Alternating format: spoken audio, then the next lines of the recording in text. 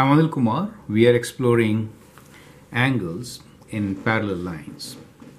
The question here is, find the unknown angle in the given figure. Angle A, B, C and D are the unknown angles. You are given a set of parallel lines.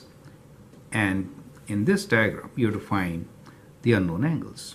You can pause the video and answer the question.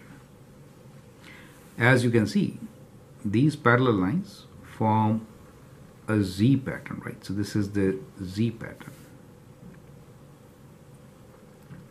So in this Z pattern, we have alternate angles which are equal.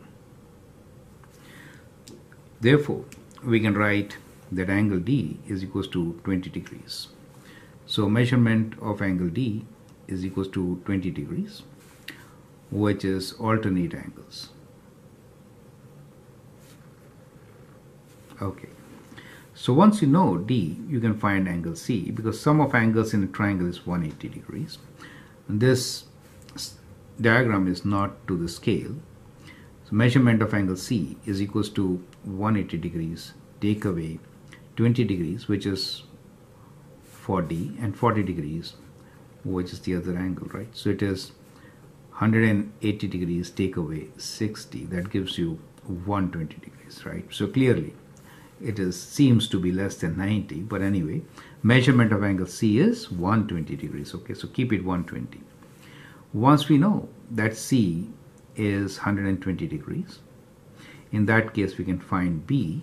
So measurement of angle B will be equals to, this forms a linear pair, right? So it is 180 degrees, take away 20, take away 120. That is, you're taking away 140 from it, you're left with 40 degrees. So angle B is 40 degrees.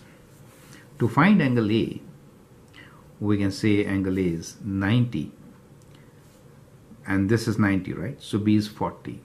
So you can say it is 180 degrees, take away 90 degrees, take away 40 degrees, which is measurement of angle B. So basically, it is 50 degrees, right? So that is how you can get all the angles. So our answer is that measurement of angle A equals to 50 degrees, measurement of angle B equals to 40 degrees, measurement of angle C is 120 degrees, and measurement of angle D is 20 degrees in this given diagram. I hope that helps. Thank you.